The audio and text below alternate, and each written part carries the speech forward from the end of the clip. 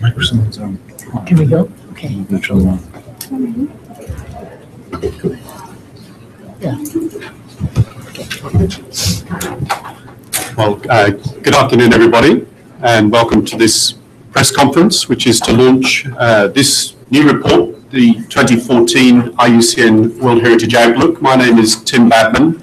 I am the Director of the World Heritage Programme for IUCN, and I'm here to MC this event, get some short presentations to introduce the report, and then to marshal the questions that you may have. We have three people just to outline to you what the World Heritage Outlook is, and the first is the Director General of IUCN, Julia Marton-Lefevre, and I'd just like to ask Julia to say a few words by way of introduction to this product. Thank you very much. First of all, I want to remind you that the mission of IUCN is to influence policy about nature and natural resources and a sustainable and equitable future. And I think that our involvement in the World Heritage Convention as one of the main advisory bodies about natural and mixed World Heritage sites is exactly what our mission tells us to do. So for me, this is really important.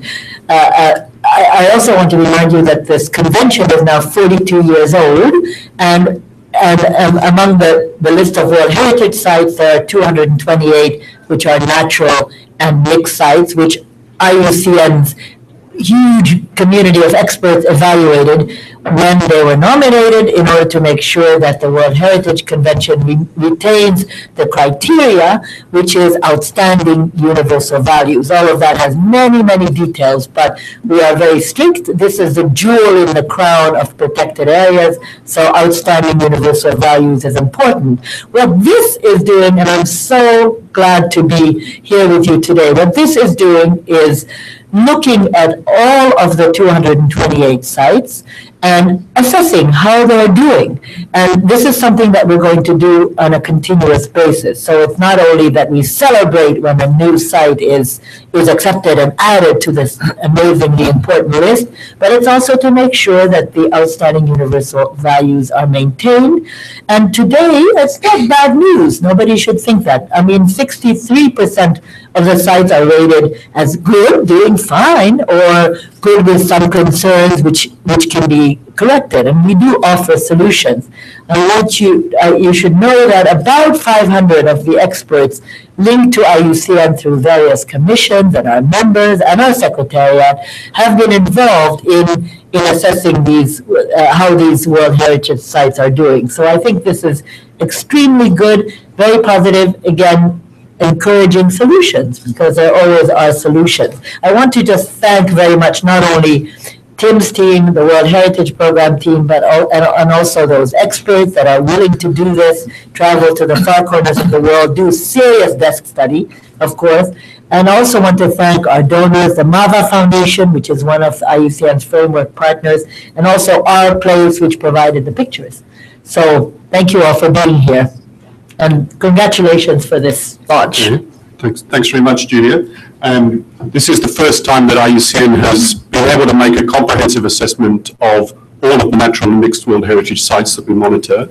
And it's also the first time that we are making assessments of sites that have a good outlook. So we've been used to doing reactive monitoring for some time. This is the first time we are assessing sites on a gauge that you can see shown on the screen over here. And every site, every one of the 228 sites has a rating, which you can also find on the website that accompanies this World Heritage Outlook.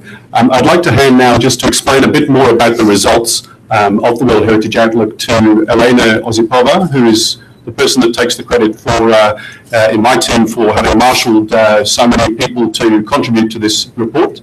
And Elena, could you just take us through the headlines in this report, please? Thank you. Sure. Thanks, Tim. The IUCN World Heritage Outlook assesses each of the 228 natural and mixed World Heritage sites against 4 possible categories, which you can see on the gauge on the slide.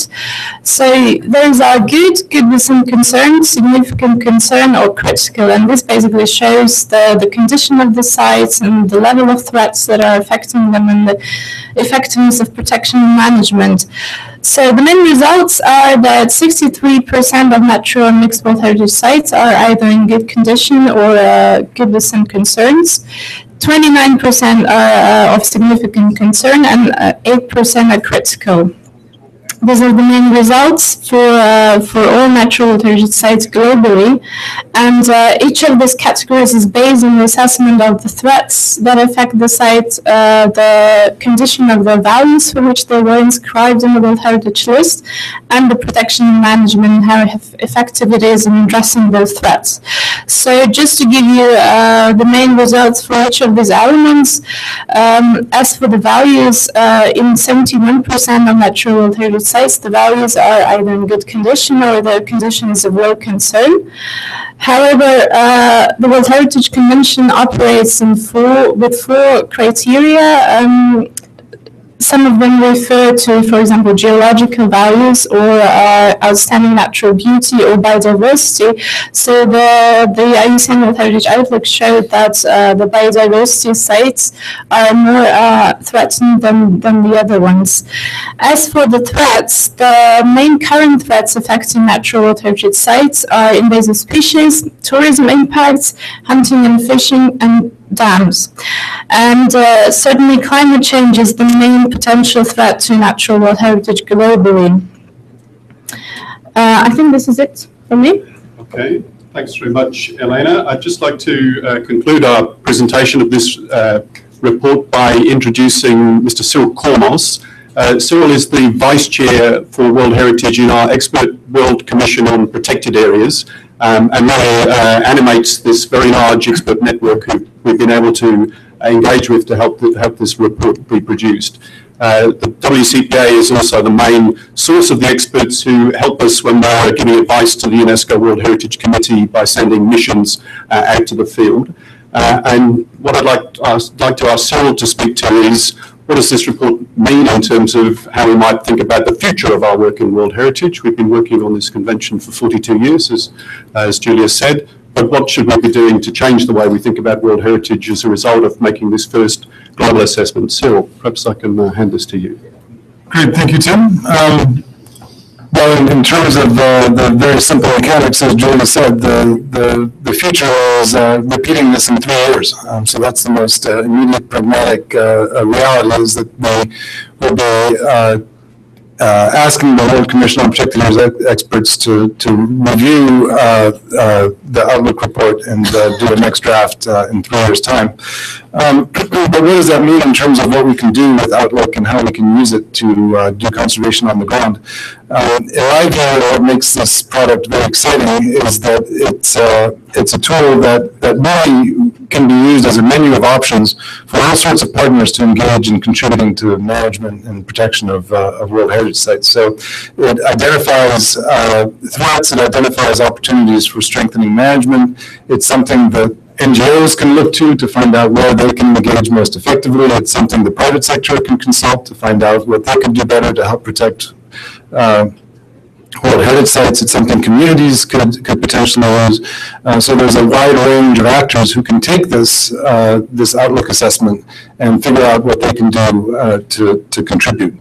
I think one group of actors that can use World Heritage Outlook assessments as well are the site managers themselves. What's interesting about the Outlook assessment and its availability online is that a site manager who's confronting a problem in the field can now get on the website and try to find a site around the world that's addressed a similar concern and look at the solutions that have been put into place to solve the problem. So what's exciting about this is that this is going to be something that's going to be updated over the next 3 years. It's a highly pragmatic tool that people can use, a wide range of actors can use to contribute to World Heritage management, which is really what our mission is. It's to uphold the outstanding universal value of these sites and to make sure that it's maintained into the future for the benefit of all of humanity.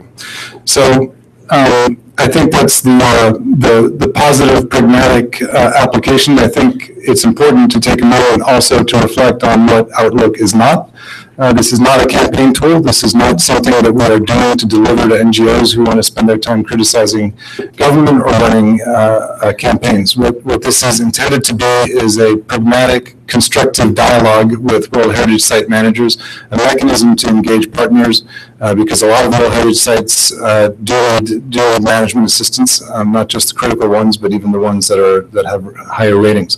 So this is intended to be a constructive, productive, dialogue-enhancing tool, and that's really what we're trying to use it for. And it's I think, just a final quick point. I think it's the strength of IUCN that it has both the secretariat in Switzerland, as well as the grassroots volunteer membership through the technical expert commissions working together, that makes it a very powerful conservation mechanism. So I think I'll leave it at that.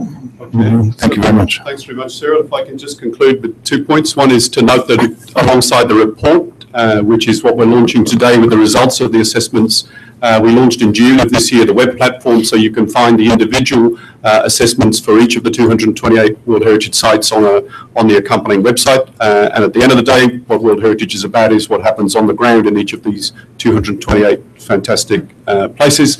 And the second is to say we're launching this here at the World Parks Congress, really as a way to start a different way of thinking about the next decade for World Heritage, and with the idea of tracking progress towards improving the outlook over time. 63% is well above the average of what we are seeing in terms of how protected areas are doing globally. But we'd like to see that figure increase over time, and we're expecting that World Heritage Sites take this leadership role that they should represent in the World Protected Areas movement over the next decade. With that, we'd like to conclude the presentations, and the floor is yours to address questions, and one of us will try to do the best we can to answer. So if you have questions, please go ahead. If you could maybe... Look, in terms of something like the Great Barrier Reef, does your research, can your research point to it getting better or getting worse? Because I know it's a significant concern. I mean, does the monitoring include some sort of it getting better or it getting worse scale? Okay. And if so, what's going on with the reef? Okay. So the outlook. So each of the sites has a detailed assessment in the three points that Elena's identified: the values of the site, the threats that it's facing, and its protection and management. The reality is that we have a regular monitoring role that is reactive to issues. So the Great Barrier Reef is a great example of a site which we've been monitoring already through the work that we do with UNESCO. But what we've not had is a comprehensive look at all of the sites. So what Outlook is telling us for the Great Barrier Reef, in a way, is what we already had in the system and we've already been working on over the last several years with the Australian government. What it is doing, though, for us is bringing a range of sites which we've not had on our radar into focus for us, so we get a look at the whole of the area. In terms of the specific point you're raising, the assessment of values looks at the current status of values and the trend. So that's done for every one of the sites we've assessed as well. Sorry. So, two-part question. Just on the results, you're saying it's quite a positive result. Just on the kind of glass half full or glass half empty, kind of 1 in 10 sites are almost 1 in 10 sites are in a kind of critical phase. Is it realistic that could be brought down to 0? Is that kind of 8% figure a concern? And secondly, just on threats, you mentioned a kind of a raft of threats there. Which would you say of them is the most pressing, and will climate change eclipse them all? Okay, Cyril, do you want to take the first of those? I'm happy to take questions, but my goal is to also get the panel to comment. Cyril, do you like? Yeah, remind me of the first of them. Just the 8% critical. Right. Yes. Well, is that doable to get that done? Yes. I would say yes, and I think we absolutely need to. I think one of the messages that we're trying to bring forward here at the World Parks Congress is that World Heritage is really a litmus test for the conservation community. Yeah. That this is something that we all need to contribute to and that we all need to ensure the success of. If we fail with the most iconic, important, valuable protected areas on the planet, and we can't protect those, then we fail as a conservation community. And so it's our duty as a conservation community to contribute to the management of these sites, and it's the duty of the World Commission on Protected Areas to leverage its expertise to contribute in any way it can. Okay. I think the second part of the question was about the principal threats that have been identified, and Elena can just recap the threat assessment that's come out of this. Yes, sure.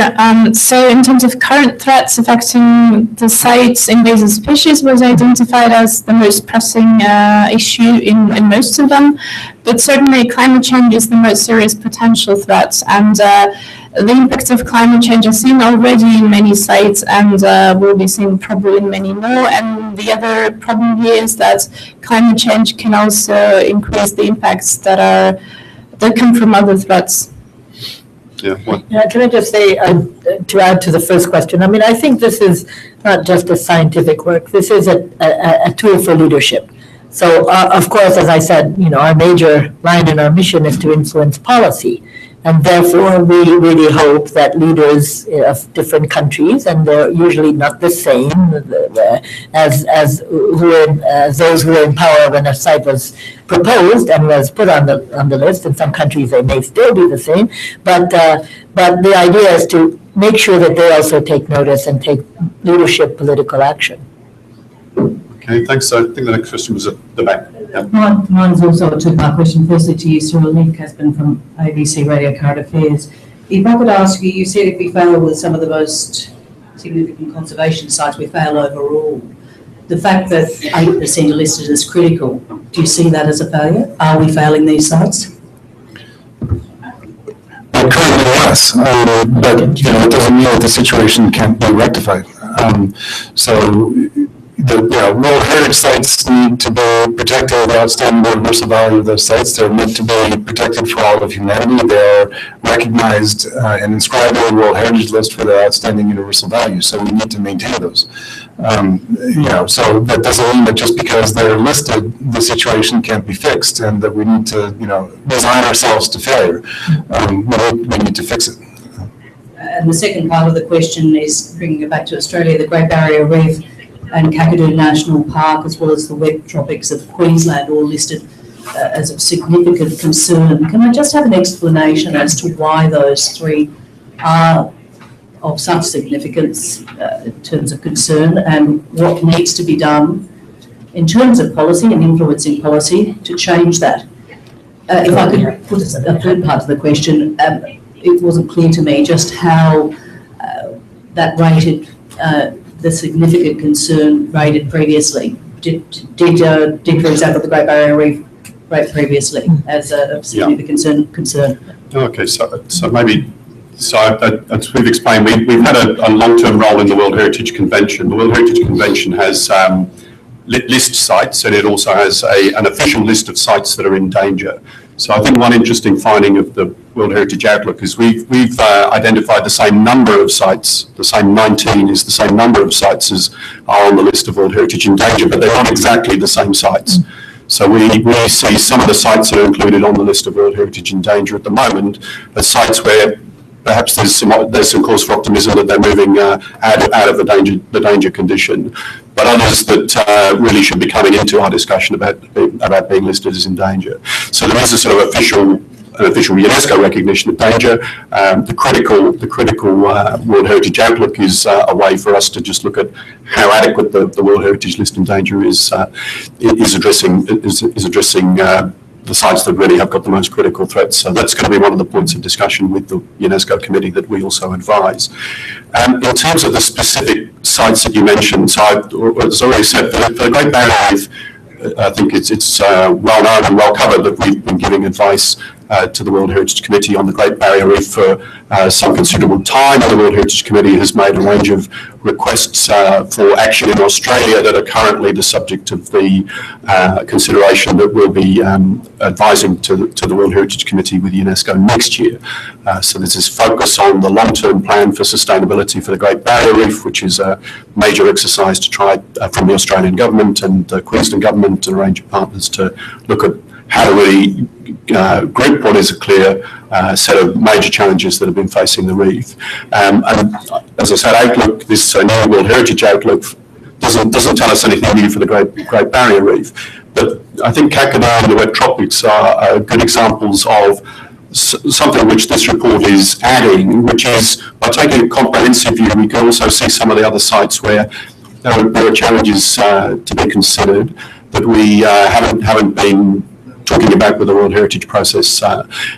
What's interesting with both of those, and in fact with the Great Barrier Reef as well, is we assess that there's really high quality management going on. These are all sites, in fact every Australian site is assessed as having either highly effective or mostly effective protection and management.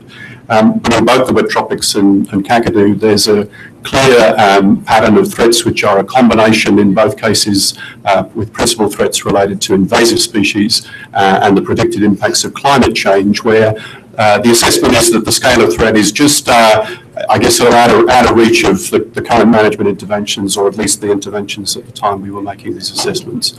So what we're looking at in both of those cases is to really build on what is already excellent management, but to really face the fact that that's not tackling some declines that we're seeing and the need for some additional either work on how to tackle difficult threats, how to tackle climate change in protected areas is not an easy question, and how to tackle invasive species, not an easy question. So the resources, the science, the capacity are the sorts of issues that we're raising. I guess the last point I'd make with all of the Australian sites, and including the ones that we are clearly assessing as good or good with concerns in Australia, is the point that Cyril makes that the tendency sometimes with reactive monitoring and the way we work is sometimes things can be become quite politically charged. And what we're hoping with this more proactive approach to monitoring World Heritage areas, a more collegiate, a more forward-looking approach, is that we can